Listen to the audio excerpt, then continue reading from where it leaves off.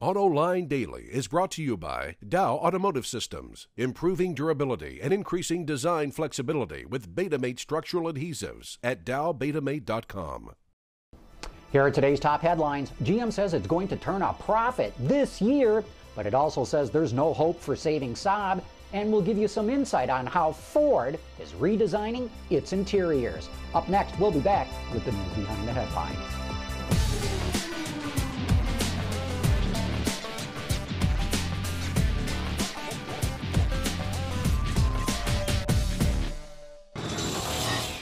This is Autoline Daily for Thursday, January 7, 2010, and now the news. In speaking to the media yesterday, GM Chairman Ed Whitacre predicted the company will return to profitability this year. Of course, he didn't attach any numbers to that prediction, nor did we learn if he's talking about an operating profit, a pre-tax profit, or the one that really counts in my book, a net profit. Even so, the profit announcement is a pleasant surprise and brings the U.S. government one step closer to getting back the $50 billion it poured into saving the automaker. Whitacre also said GM does not expect any deal to come through to save Saab. He says none of the buyers have been able to come up with the financing needed to restructure the company. You know, I think GM knew that several months ago that this was probably going to happen, but had to go through the motions that it was doing everything possible to save Saab. Tata is bringing the Nano to Detroit, but it won't be where you'd expect to find it. According to the AFP, Tata will unveil the Nano at a press conference at the Detroit Science Center, not Cobo Hall. Also, according to the Detroit Free Press, Tata's CEO Ratan Tata says the car could be on sale in the U.S. in 3 years, but it needs a more powerful engine and needs to meet more stringent safety standards before it hits U.S. showrooms. Ford had a great year in China last year with sales growing over 40%, and it plans to continue that success this year. According to Reuters, Ford predicts the Chinese market will grow 8%, but obviously it plans to beat that number. Chinese vehicle exports in November grew for the first time in 15 months. According to Gasgoo.com, exports were up 13% overall, but only passenger cars saw exports grow. Vans and buses continued to decline. Many analysts believe Chinese automakers would be consumed by satisfying their domestic market, but this indicates Chinese vehicles could flood the global market sooner than expected. Ford is using the Consumer Electronics Show to reveal a new infotainment system. The latest version of Sync features an overhauled user interface called My Ford Touch, and it offers an array of upgrades too long to list here. But what the company was really going for is a common sense, easy-to-use interface to control all those functions. At the heart of the redesigned UI, that's user interface, are 5-way buttons mounted on the steering wheel, which work just like an iPod. Ford found this is the easiest to use interface around. Center stack controls are all touch-based. The instrument cluster features customizable LCD screens, a la Fusion Hybrid. The company showed the system in what has to be the redesigned Edge and MKX, and interestingly, if you look at the Lincoln's interior, there are no buttons or knobs on the center stack. You control radio volume and fan speed by touch sliders. You just slide your finger across them. We'll have more on the My Ford Touch system in the coming days.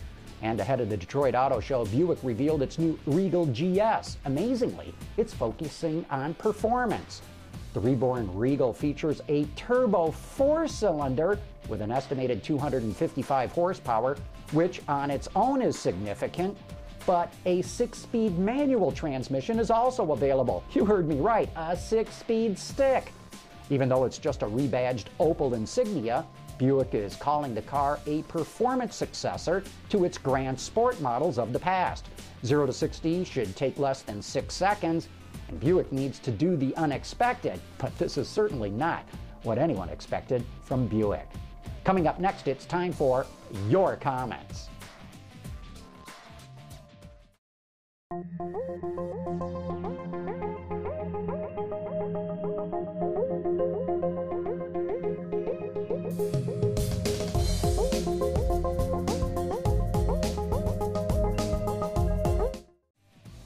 And now it's time for You Said It.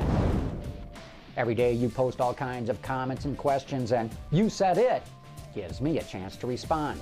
A number of you saw our report that Toyota wants to cut the cost of components it buys from suppliers and responded with dismay. Zeke, or Zeke, seems to have captured it best, writing in to say, Toyota wants parts costs cut 30%.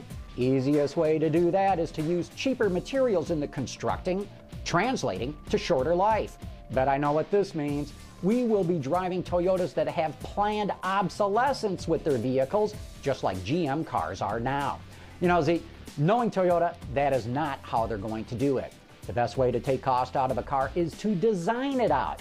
Check the Autoline After Hours we did with Sandy Monroe, an expert in how to design things so it's easier to manufacture them. He explained one of the ways to quickly cut cost and boost quality is to design products so they don't need fasteners. And you folks definitely did not like hearing that the federal tax credit on biodiesel was allowed to elapse on January 1. Lex wrote in to say, the petroleum industry lobbyists must be loving this one. If Obama and Congress do not act quickly, we could see the failure of the entire biodiesel industry in a few short months or weeks. That'll mean the loss of countless American jobs. And Lex, I'm with you on this one. Biofuels could be this country's ticket to energy independence. And regarding the changes at Smart USA, Nick Stevens has this. Napoleon was 100 times smarter than Penske, but he blundered anyway by invading Russia. Even brilliant people make grievous mistakes, and Penske made his when he got smart for the USA long before he hired Lajak to bury it. Nick, I admire Roger Penske, but I have to admit I'm puzzled why he ever saw a future with Smart. It was a failure in Europe, and I don't know why anyone thought it would do better here. And that is it for today's top news in the global automotive industry. Thanks for watching. We'll see you tomorrow.